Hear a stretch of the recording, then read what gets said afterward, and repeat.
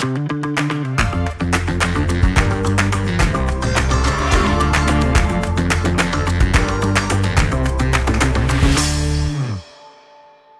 right, well, I'm here again at the Blister Summit with Joe Johnson from Salomon, and I feel like every time you're here, we have a lot to cover, and that's once again the case this year. I think for starters, maybe be easy into things with, well, one of the higher profile skis of this season, the one behind you. Can you tell us, maybe start with the backstory of the new QST X? For sure. We're super excited about adding the QST X to the overall QST family lineup this year.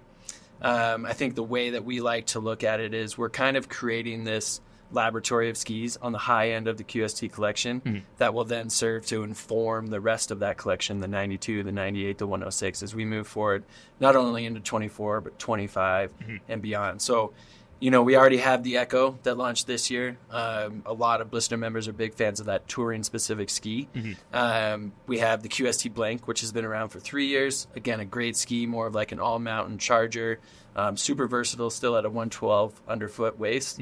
But with the QST X, the idea was to create a more floaty, pivoty, versatile, like super playful powder ski. That's something that we got a lot of feedback from our athletes on. They want that like ski that they can pop, pivot, like have a lot of fun in deep snow, in the steeps, that sort of thing. And so that's how the idea behind the QST X was born. If you're looking for a little bit of context, from a historical QST perspective, it's more like a QST 118 from a few years ago as opposed to a QST Blank. Gotcha. And so people are like, well, is it going to like overshadow the Blank? And I would propose that it won't. It'll actually complement the Blank. And so while they are somewhat similar in waist width, the performance is completely different.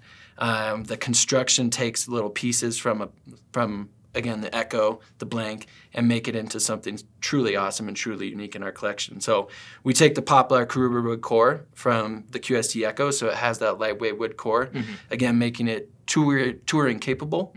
But then at the same time, we put in the carbon and flax super light fibers that run tip to tail. We have the corked amplifier in the tip and tail, so like dampens that tip and tail, less chatter. Double sidewall underfoot, fully recycled ABS sidewalls, which you can see on the side of the skis, like really cool graphic call out. And again, it just makes a super fun ski. Definitely more focused on the powder, but I would challenge Blister members to take it out in any condition and see how it performs. How would you say, for people who do know the old QST 118 pretty well, how would you say it compares to that ski and also the QST Blank? Yeah, so I think there's a couple of things to keep in mind when you're trying to make that comparison between those two skis. If you think back to the QST 118, one of the things that people loved about it was the rocker profile and the tip shape. And I think when you look at the QST X, which you can see behind me, people will recognize that. Like it has that pretty similar tip shape. The rocker profile is very similar. The construction is drastically different. When you look at the QST Blank, one of the things that people really enjoyed about it, and I think what opens it up to a wide variety of skiers, is the radius associated to those lengths. I mean, you have an 18-meter radius in the 194, which is pretty bonkers. Whereas when you get to the QST X, in the 184, it's a 25-meter radius. Gotcha. So when you pair that with that rocker profile, you again like have a ski that can do a lot of different things, and I think that again will lend itself to people noticing and experiencing the difference between the QST X and the QST Blank.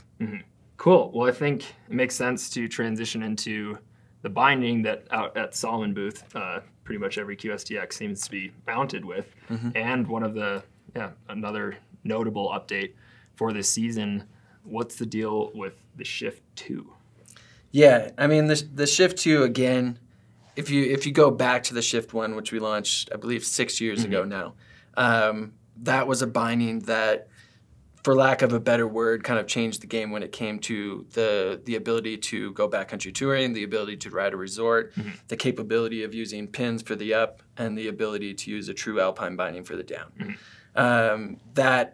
The original Shift not only changed how skiers approach performance, how they approach skiability, how they approach access to the backcountry, it also changed the game at the retail level, from how people sell bindings to how people sell bindings relative to price. And so that binding did a lot for this industry, and we're super excited to kind of take it up a level, if you will, with the Shift2, making some changes that, I think it's important to know that that original Shift was a 7-year process of development.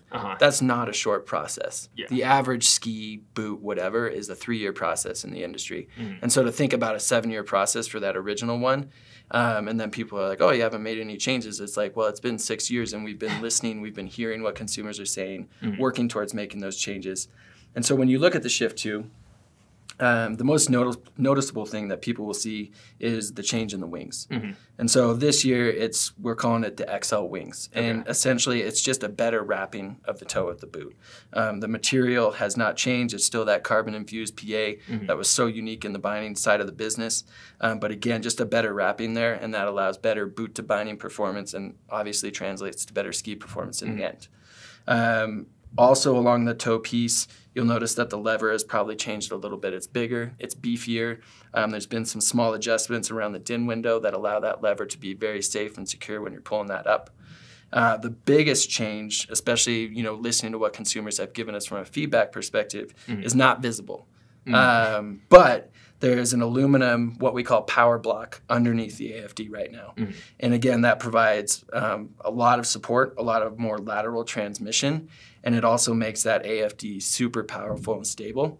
And also it's micrometric adjustment now.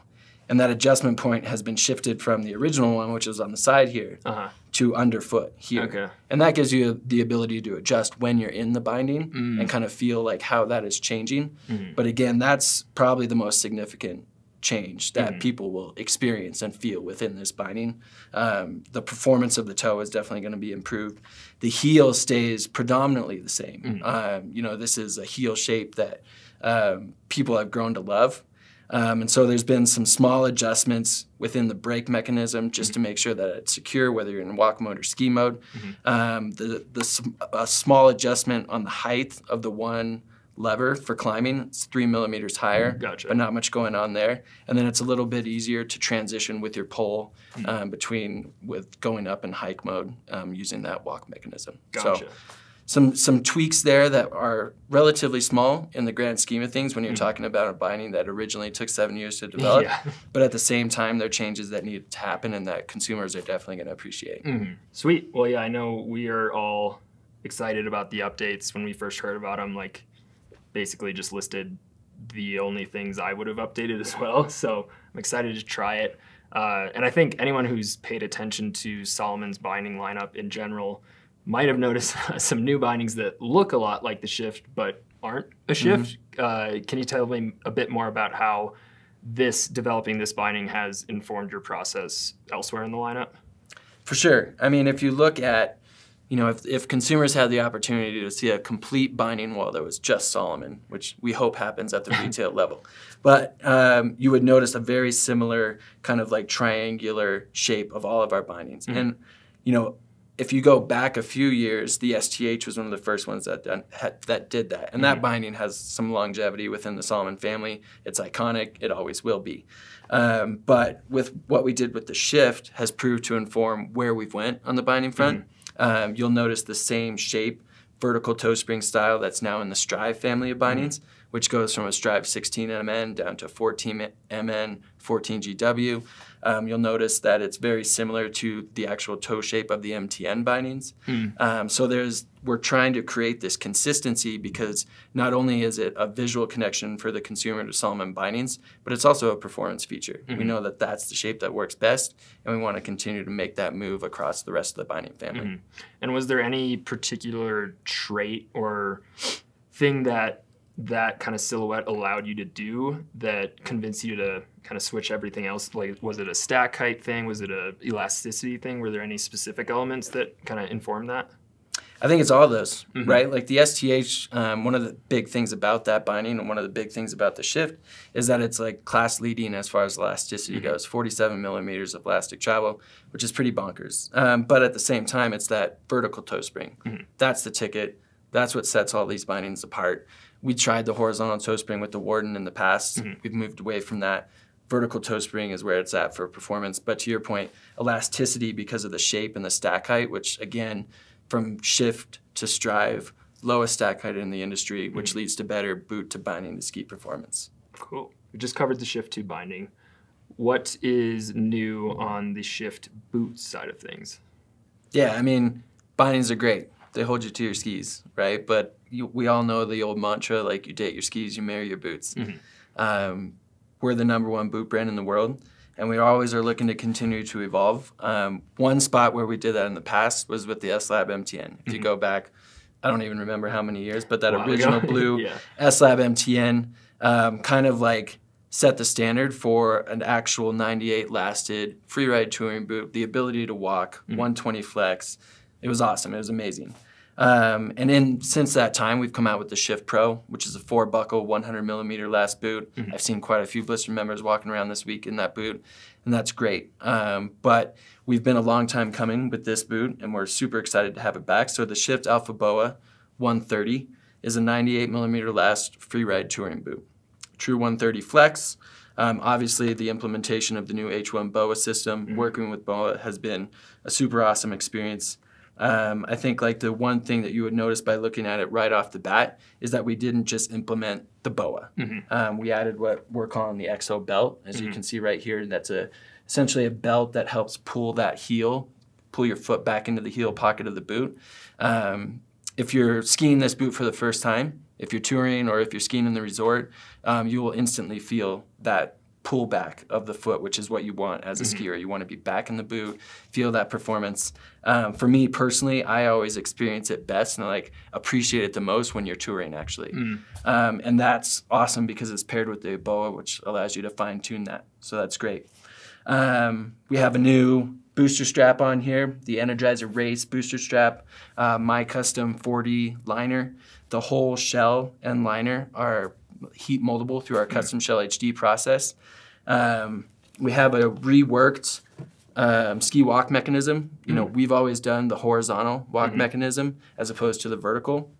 It's kind of been our calling card, but this has been completely reworked since that original S-Lab MTN. And then also there's the new free spine, which allows you essentially, we don't have the demo tool here, but essentially that allows you to have more forward and aft range of motion and walk mode, while also creating a stiffer downhill alpine feel and that true 130 flex when you're skiing.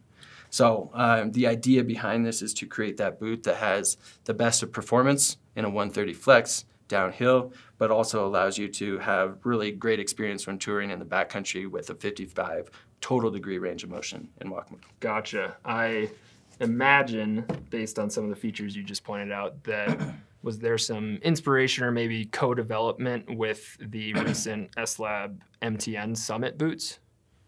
Yeah, I mean, the S-Lab MTN Summit is a very different boot. Yeah.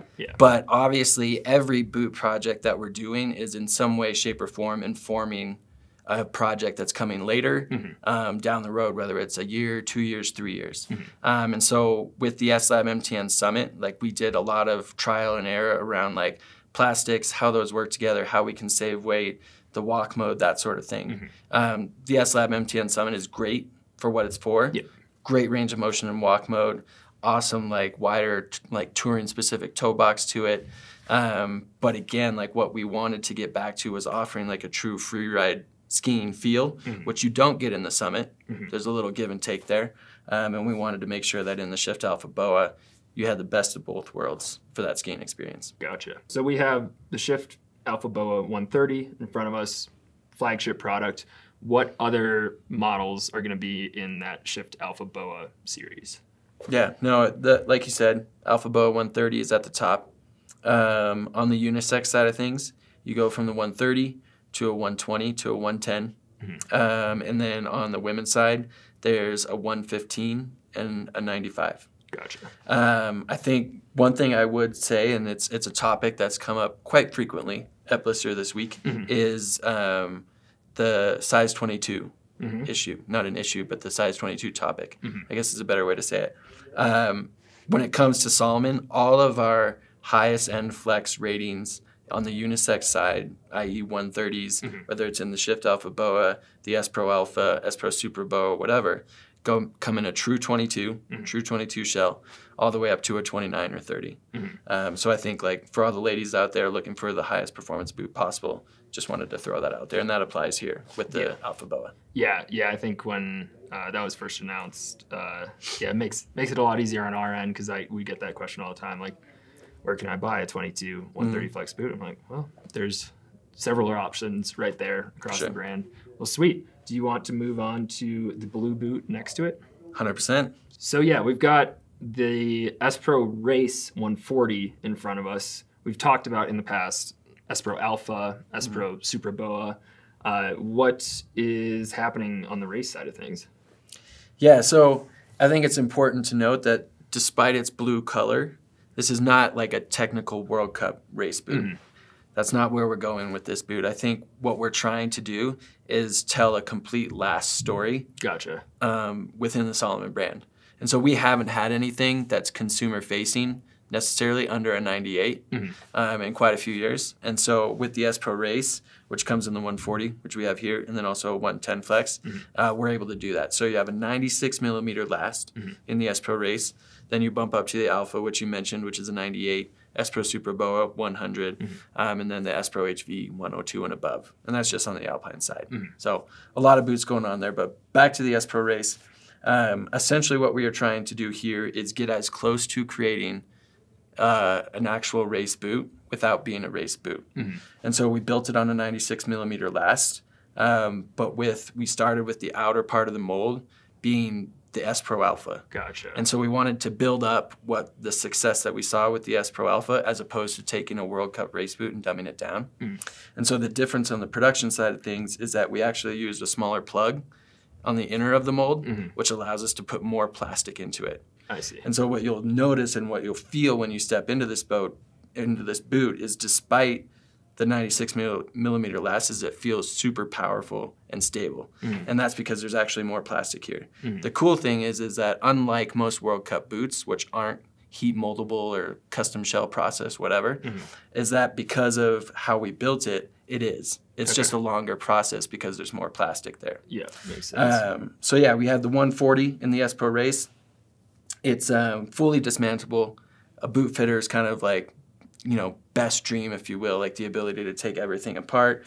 You have the race spine, which you can take out or remove if you want to, like one of the screws, etc. It has a World Cup liner in it, which is amazing.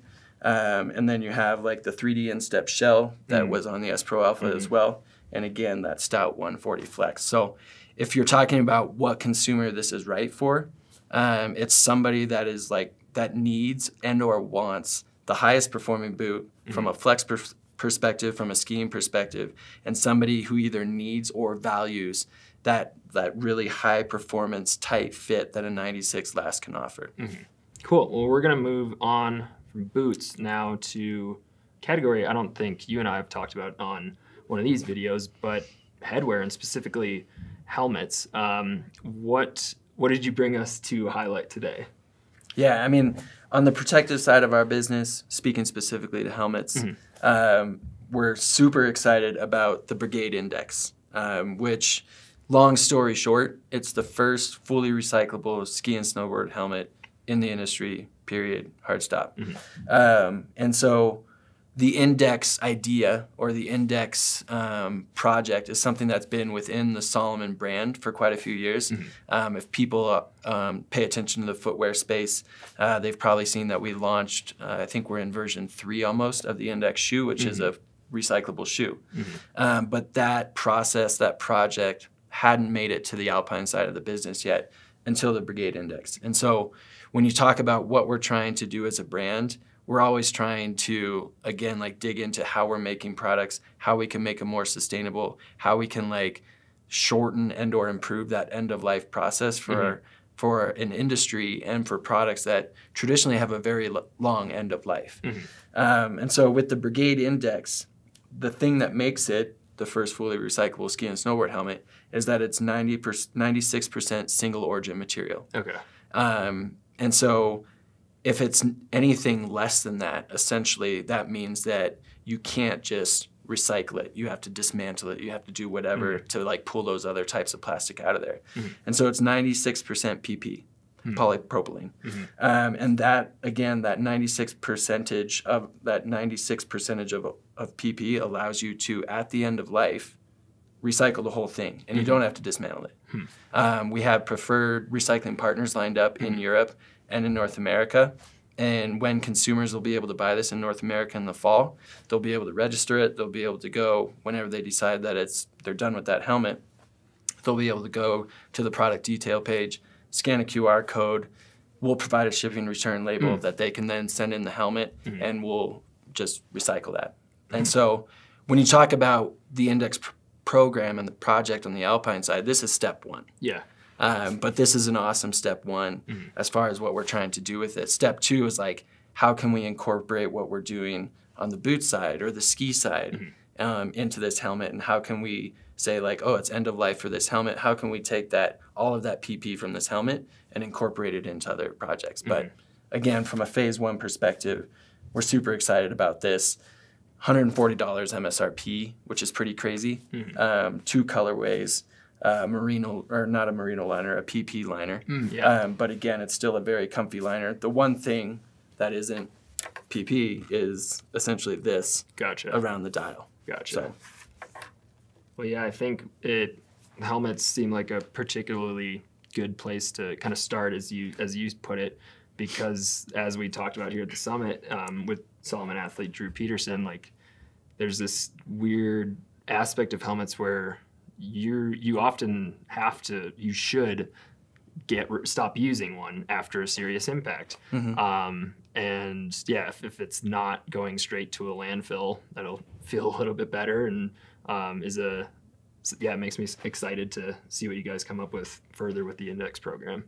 For sure. And I think, it's a great first step for us. And I think the important thing to keep in mind is that, yes, that's the story, right? It's a fully recyclable ski and snowboard helmet, but we don't skimp on the construction. Like in our helmets, we've always used EPS 4D is what it's called, like in the normal Brigade or in the Huss Prime, whatever. We changed that and made it still a piece of this helmet, but it's now EPP 4D to make sure that it works with that recyclable story, that recyclable part of the project. And it still has all the same features as most helmets. You can still adjust the fit. You still have full coverage here. There's ventilation in the top. So we're not skimping on the features. The consumer's not going to notice a performance difference. It's just that end of life. Awesome. Well, I think we will wrap things up with a few key apparel pieces. Maybe you can start by telling us about the one that's behind you, that shell. For sure. I think from a context perspective, it's good for people to understand like where Salomon's been with apparel and like where we're trying to go. Over the years, we've had some pretty iconic products. Some people, like some Blister members will remember, the G suit and you go back to the purple onesie that like Cody Townsend used to wear. And so there's these iconic pieces, but then as a lot of companies do, we've kind of went like this over the years with apparel, like, what markets we're trying to target, how that changes the fit, how that changes the features and the performance and what we're trying to do. In the past 2 years, we've made a complete shift in how we're targeting apparel, how we're building apparel, the team that's building apparel, and that is manifested in the collection for Fall/Winter 24. So in years past, we've always had like, in North America, we've had your Gore-Tex Pro 3-layer shell at the top, and then there's been this gap, and then there's like an insulated like resort jacket. And so what we're trying to do is set ourselves up where we have basically a step down, not only in price, but in performance and features that allows a wider variety of consumers to get into Salomon apparel. And so, yeah, we do have that top of the line Gore Pro 3-layer. It's called Moon Patrol for Fall/Winter 24. But behind me, what we're really excited about is the Absolute jacket. This jacket is available for men and women, 4 colors for each. The cool thing about this is we're using our own proprietary technology and fabric. It's called Advanced Skin Dry Plus. It's still 20K waterproof, breathable, so essentially hitting that industry standard for protection, performance. It's a softer feel. It's very light. And then on the sustainability side of things, it's actually 100% recycled base fabric and backer. It fills a really great price point and an important price point on the consumer side of things, coming in at $450 or $420, I believe, actually. $420 for the jacket. And again, the fit is a free ride fit. It has all the features that you would expect: pass pocket, helmet compatible hood, underarm ventilation, really good fit and performance story that we're really excited about for fall winter 24. Yeah, it seems like that gap that you mentioned that it's filling is a really exciting one. And yeah, am I correct in kind of assuming this is a bit of a do-it-all shell? Like, it's not really super light and touring specific, not ultra burly, or is that how you're thinking about it? For sure, 100%. And I mean, I think the people that have been using it at Blister Summit this week kind of speak to that versatility of the piece. We've had multiple people take it out on the tours that they've been going on. It's easy to like roll up, throw in your pack. You don't feel like you're weighing down your pack. But then again, it's got that softer feel to it. You don't feel like you're restricted in any of your normal skiing movements or normal touring movements. But at the same time, it offers all the protection and durability that you would want in a true resort free ride jacket. Got it. Well, now I think we can close things out with one of the insulators in the line. What do we have on this table right here? What we have here is the Mountain Flex jacket. The Mountain Flex jacket represents a pretty significant step forward, especially in our mid-layer game for Salomon. It's a really quality mid-layer piece. It features active insulation. And that's kind of what sets it apart from anything else that we're doing and anything that a lot of other brands are doing. And while you can't see it here, when you're wearing this jacket and wearing it in the appropriate size, and you're doing normal skiing movements, whether it's touring, whether you're skiing in the resort, there's actually significant, or not significant, but like cuts in the insulation that essentially allow it to open and close and allow airflow in there. And so the idea with Mountain Flex is that it provides the protection that you need. It provides the warmth when you need it. But then when also you need like a little bit more airflow, it also offers that. So it represents a piece that is just as applicable and just as useful when you're going backcountry touring. Like think about starting out at the trailhead, be bold, start cold, be bold, start with a Mountain Flex, whatever. And it also represents the piece that'll be perfect for like cold days at the resort, throw a shell over it. It's an awesome layering piece. Gotcha. All right. Well, thank you once again for joining us at the summit, filling us in on all of these new products that Salomon has been working on. I know we are very excited to try a whole bunch of them, for me, starting tomorrow. So looking forward to that. But yeah, thanks for your time. Appreciate it. Sweet.